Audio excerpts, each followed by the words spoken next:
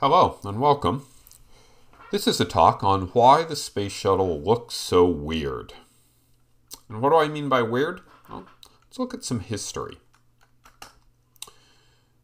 These are the main rockets used for the Apollo program. Mercury, Gemini, Saturn 1B, Saturn 5. Rocket, rocket, rocket, rocket. They all look very similar. What about other examples of rockets that carry humans?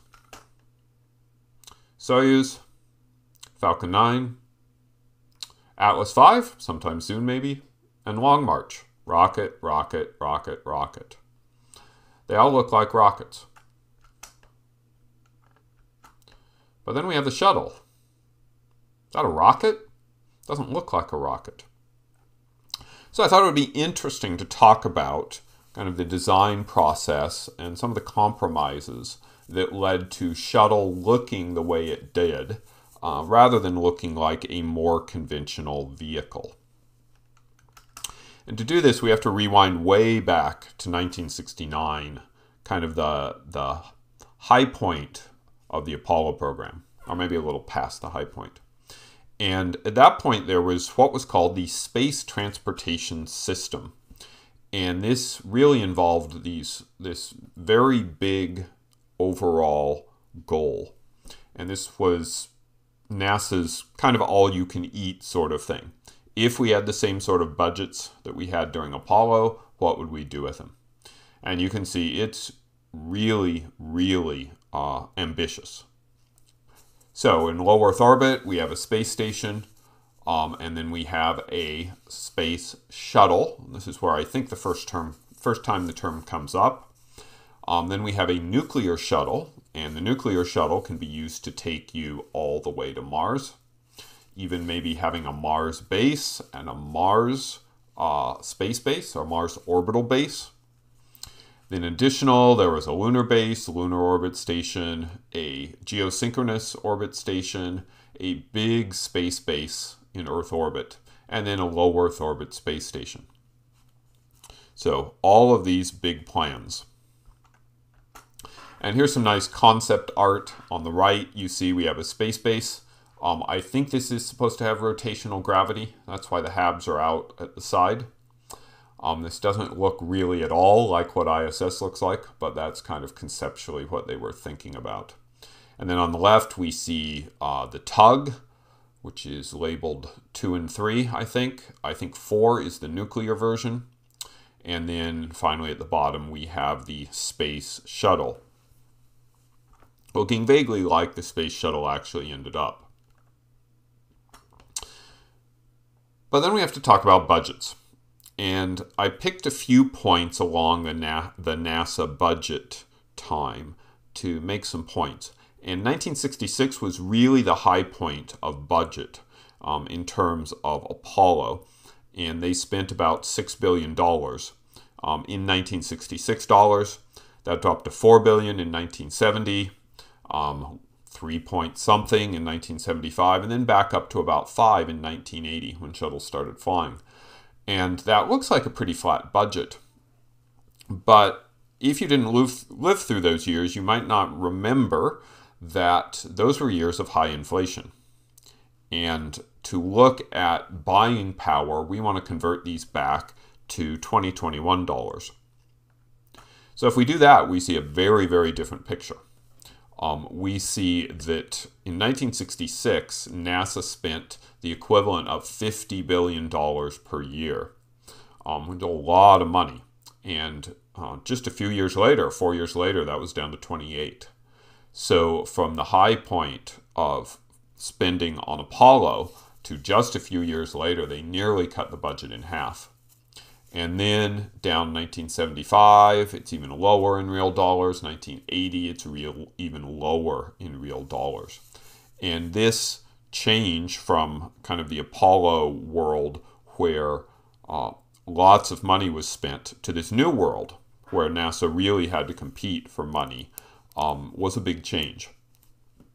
And it's a little strange to those of us who have watched like the last 20 years. So the last 20 years, NASA has a typical budget allocation, and it moves up a little bit or it moves down a little bit. But NASA is one of those agencies that has been around forever now, and it's just kind of assumed it will get a part of the federal budget. And that very much wasn't true after Apollo. So what happened? So going from the equivalent of 50 billion down to 28, something had to give. And first, the Mars base went away. So if you don't have the Mars base, you don't need the nuclear shuttle anymore. So that goes away. The lunar base, well, you can't really afford that. So that goes away, along with the synchronous station and the big space base. And you don't need the tug anymore. So what does that leave you with? That leaves you with your low Earth orbit space station and the Space Shuttle. And this approach, this kind of scaling back to only doing things in low Earth orbit, was often referred to as shuttle and station. Now, NASA actually did do a station. So one of the remaining Saturn V's, a third stage was converted to Skylab, and Saturn V was launched. And then there were 3 missions done with Saturn 1Bs, and NASA kind of started down this path. And the goal was that shuttle would be up and flying quickly enough so that you could save Skylab. And unfortunately, in this case, NASA put all of their eggs in one basket, and a combination of shuttle delays and kind of unusual sunspot activity that meant the orbit of Skylab decayed more quickly. Those together meant that shuttle was too late to save Skylab. And now that put NASA in kind of an interesting place. If you want to do shuttle plus station and you have budget issues, if you just do station by itself, it doesn't buy you anything, because what would you do with a station? You can do shuttle by itself if you kind of change its focus to be more of a payload launcher and less of just a shuttle for people. Now, as I said, the idea that NASA got a big budget was something that wasn't very common. And in fact, in the 1960s, if you wanted to do a new project like shuttle, you had to convince people to do it based on an economic argument. Now, NASA was looking to use the Titan III for most of their launches. So if you want to do shuttle, you have to make a convincing argument that it's going to be cheaper than Titan III. This seems very alien if you look at the last 20 or even 30 years of how NASA has looked at budgets. They really have not looked at economics this way, but this was one of the requirements. And so what NASA did is they commissioned a study that looked at the next 15 years of flying and looked at the cost for different flight rates. And what you can see is that the Titan looks like it's considerably more expensive. So it looks like, well, this looks like shuttle, you'll spend money up front on shuttle, obviously, but over the 15 years, it will turn out to be a very good thing to have built shuttle. Now, unfortunately, this isn't the sort of comparison that flew. Remember, I said there was high inflation. And because there's inflation, that means the dollars that you spend in this year are essentially worth more than the dollars you might spend 5 or 10 or 15 years out. So what it means is a program like shuttle that has a big investment up front really doesn't look as nice. And here's a different chart that essentially shows the same data, but for different inflation rates. And what you see is that, well, 2 things. If you have 10% inflation, it really doesn't look like shuttle is going to work out at all. It never ends up being cheaper than Titan III. If you assume 5% inflation, there's kind of a break even at 40 flights per year. And then there is a benefit going beyond that. And the curve looks a little weird. The numbers they did put DoD flights and NASA flights together, and they have different costs and different requirements. So that's why the curve has this this weird kink in it. So this set the stage for a shuttle needing to fly a lot. And NASA really needing to make that argument that, hey, we are going to fly all the time. And if you look at that, hey, 55 times a year, that is more than once every week, which in retrospect seems a little overly optimistic, I guess. So the goal at the beginning for shuttle was to have a fully reusable shuttle. And this idea had been around for a long time. And I have some fun, different designs. Some of these were done pre-shuttle. Some of these were done as part of early shuttle design. Here we see a pretty typical two-stage vehicle. We have a winged booster, the big one. Then we have a smaller winged shuttle on top of it. And kind of interestingly, it has these little jet engines that can flip out. So not only can you come back, you can light up your jet engines and kind of fly a little bit back to land. Here's another concept, very similar. This one is a straight wing rather than a delta wing. I'll talk about that a little bit. Here's another fun one. This looks more like a conventional shuttle, but we have a big winged shuttle and a big winged carrier. And here's one of my personal favorites. Wow, that is a big vehicle. And so a very big carrier vehicle and a very big shuttle. And you notice the cockpits look very airline-like. So you can think of this as space plane very much. And then one of my personal favorites, this is called a triamese design. This has essentially three very similar vehicles. The two on the outside, on the left and right, are the boosters. And then the center one is the orbiter. And the idea here is you build three vehicles and they'll all be pretty similar. They'll be a lot cheaper because of that. Also notice that these have retractable wings. So on takeoff, you have the wings pivoted into the body, and then once you get to a place where you need it, you can pivot them out. So those are some of the ideas. And now to get a bit into the design challenges. And the first one is tank size. You remember that very big orbiter and very big carrier? NASA had committed up front that they were going to build an engine that ran on liquid hydrogen and liquid oxygen, otherwise known as hydrolox. And that is, in fact, the engine that ended up becoming the RS-25 Space Shuttle main engine. Hydrolox is really great from a performance perspective. It has a very high ISP. Unfortunately, hydrogen is not dense at all. And what that means is it requires large and heavy tanks. Here's a little comparison that I thought would be kind of interesting that illustrates it. So on the left, we have Delta IV Heavy. Delta IV Heavy is hydrolox. On the right, we have Falcon Heavy, and that uses RP1 fuel and liquid oxygen, sometimes known as Kerolox. So if we look at that, we can see that Delta IV Heavy is considerably bigger. Each of those stages at the bottom, each of the boosters is about 5 meters across, and the Falcon Heavy ones are 3.7 meters. So much beefier rocket. But if we look at payloads, well, what do we see? Delta IV Heavy payload, about 29 tons to low Earth orbit. Falcon Heavy, theoretically 63 tons to low Earth orbit.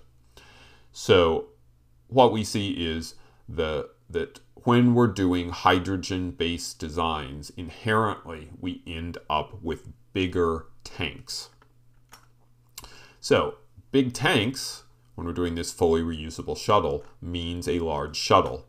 And unfortunately, that's really problematic for a shuttle-type vehicle because that big tank needs to be shielded during re-entry. Now, you can argue for a vehicle like the Delta IV Heavy, you have bigger tanks, but you get higher performance, and that's maybe a trade-off you want to make. For the shuttle, the problem is you get that performance benefit coming up, but all of your thermal protection has to now shield this larger tank. And that means not only is your tank heavier, but your thermal protection system is much heavier. And that ended up being quite problematic for shuttle. So what did they end up doing? Well, Grumman Aerospace came up with this really interesting concept.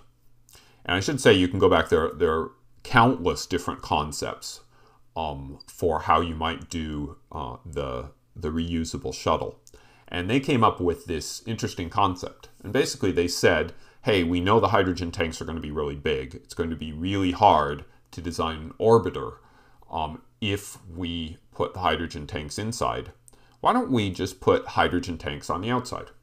So this is very much like drop tanks that you would use on a jet aircraft to extend your range.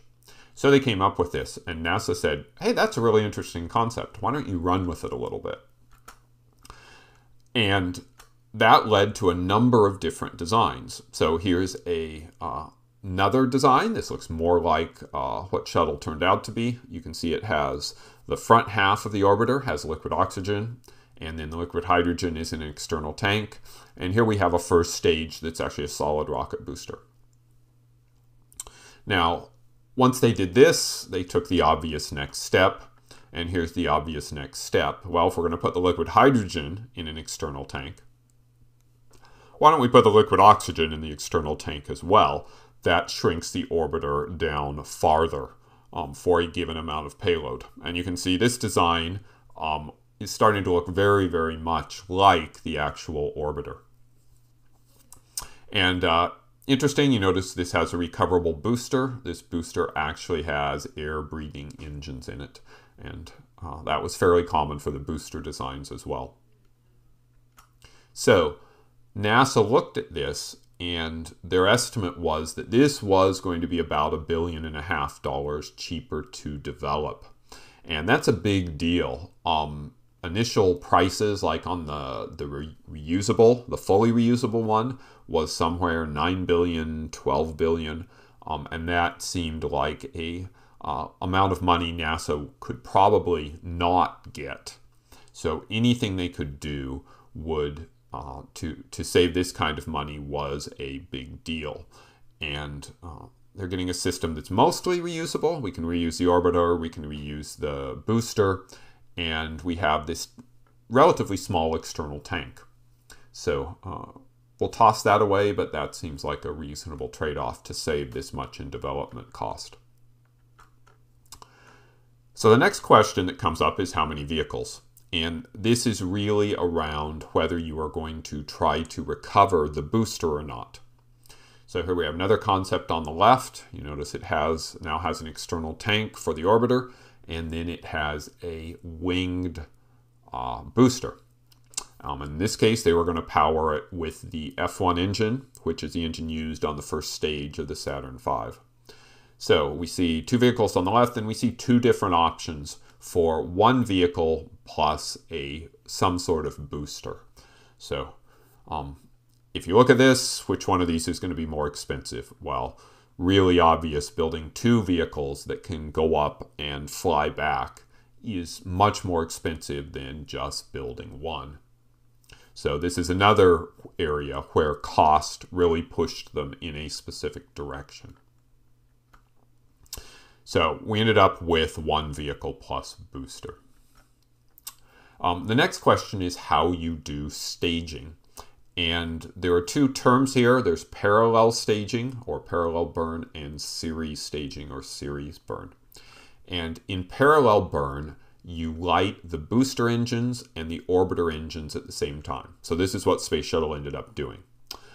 In series burn, you light the booster engines, and then when they run out, you light the orbiter engines. So parallel is sometimes called stage and a half, where the boosters are half of a stage rather than a full stage.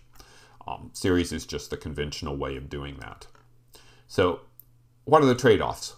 Well, parallel, you end up needing a larger tank. And if you look at these pictures, you can see the tank on the left is a little bit bigger, and that's because you run the orbiter engines the full time.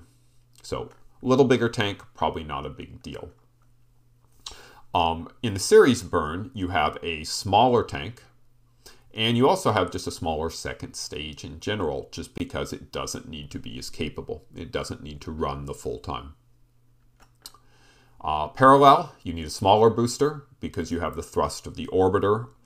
It's not a big difference. If you look at shuttle, at takeoff, the vast majority of the thrust comes from the boosters rather than the orbiter, but it makes a little difference.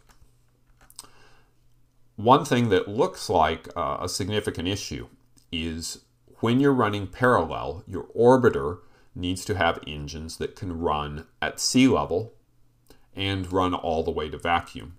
Now, normally what you'd do with a series burn is you would use different engines, or at least different engine nozzles.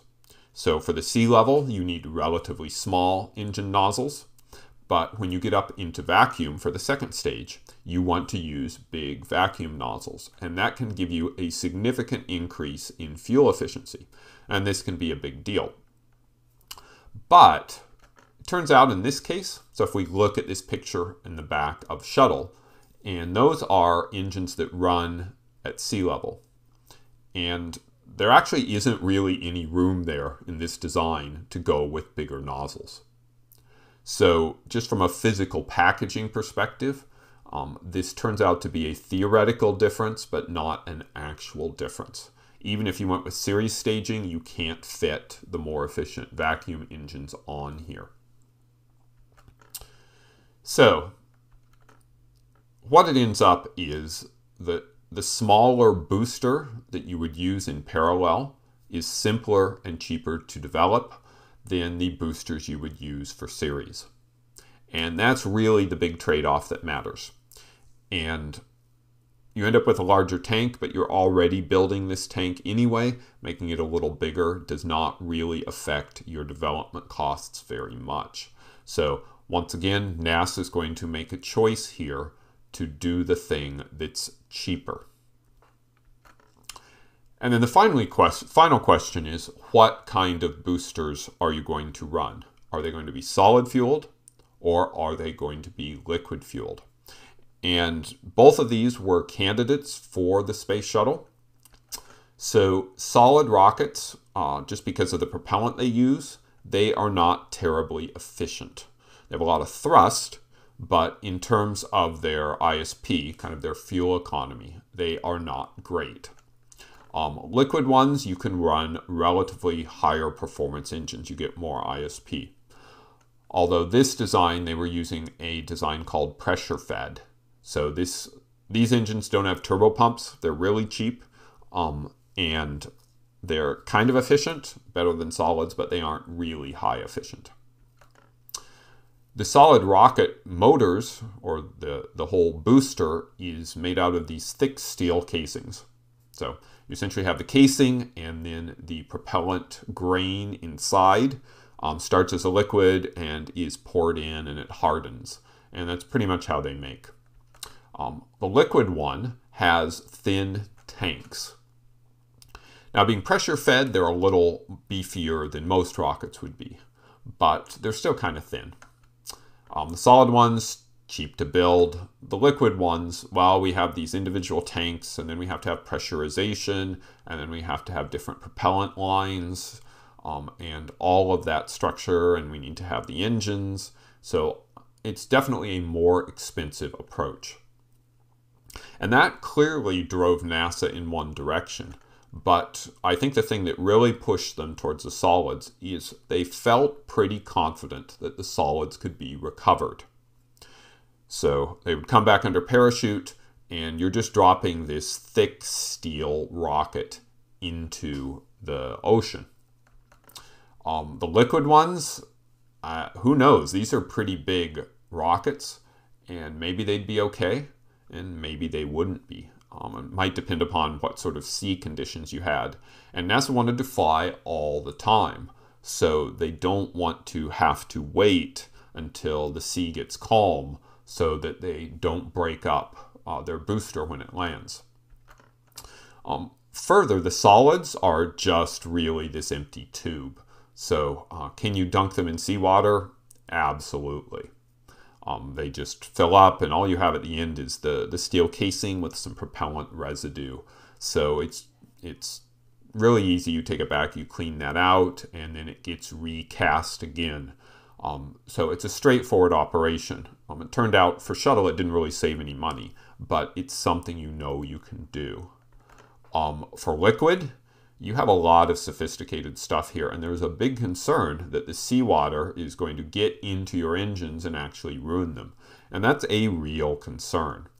There was even a design for pressure-fed liquid boosters that had a clamshell that kind of closed and sealed off the engine end.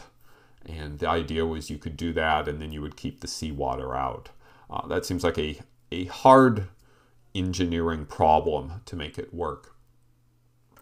So based on all of this, NASA just decided to do solids. They're easy to design. Liquid's a lot more design work. Solid ended up being conservative, and once again it ended up being cheaper from a development perspective. And remember, NASA is really, really, really working hard to keep the development cheap. Now there's one more fun design consideration, and this has to do with cross range. And to get shuttle funded, NASA needed to work with the Air Force. And the Air Force had this very specific requirement that they wanted out of shuttle. So here we see a picture, and there's a little dot right at the south end of California. And that's Vandenberg Air Force Base. And this is really the prime US launch location for going into polar orbit, which is what you'd want to do for many reconnaissance satellites. So you launch due south out of Vandenberg. And the Air Force wanted to do something that was very aggressive. They wanted to do what is called a single orbit mission. So you would launch, you would get into space, you would open up the payload bay doors, you would deploy the satellite immediately, close the doors, and then re-enter on the same orbit. So that basically gives you 90 minutes from the time you launch to the time that you are re-entering, something of that order. And they wanted to do that because they were worried that if you ended up in a war situation, that people would try to shoot down the shuttle. And if you have to wait for the Earth to rotate all around long enough, that's quite a delay. So we're in Vandenberg. We launched due south with a shuttle. And then we've gone around the other side, and then we're going to come back and we're going to try to land. But 90 minutes later, the Earth has rotated around.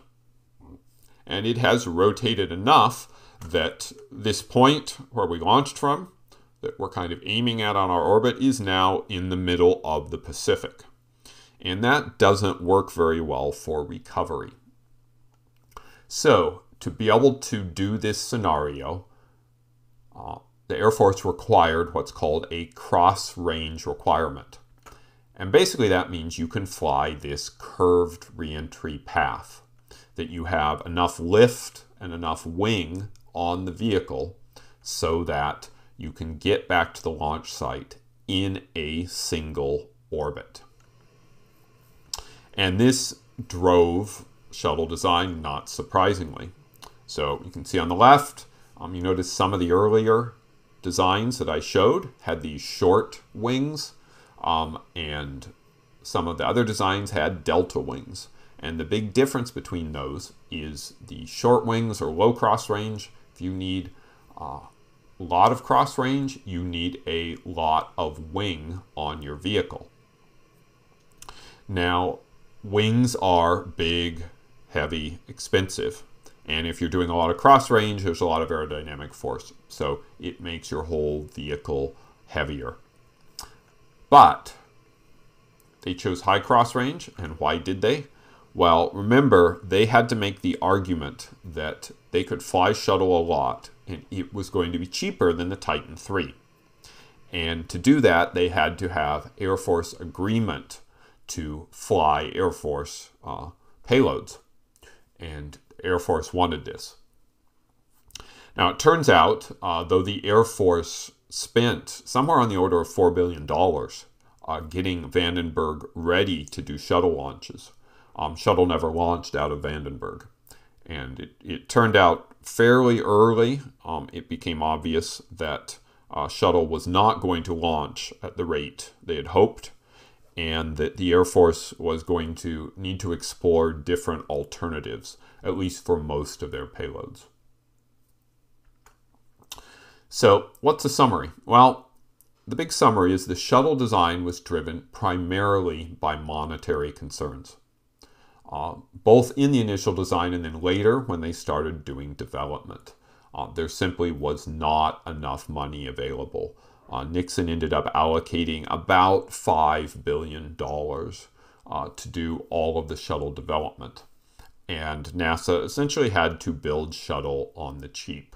And that is why they ended up with this design. So I hope you enjoyed this. If you want to understand this process in a lot more detail, there's this wonderful book called The Space Shuttle Decision that goes through a whole bunch of the concepts and how they made choices and what happened at the political level. You can obviously buy this online. It's also available freely as a PDF online if you'd just rather do that.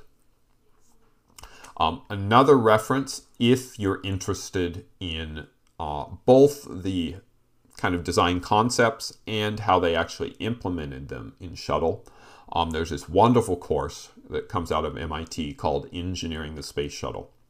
And you can find that on edX.org. It's currently, you can just see the archive, which means you can't actually get credit for it. But they brought in a number of the engineers that actually worked on the shuttle. And this is, if you are interested in this sort of thing, it's just absolutely fascinating to look at the trade-offs that they made along the way. So I hope you enjoyed that. Thanks. And if you like the content, please subscribe.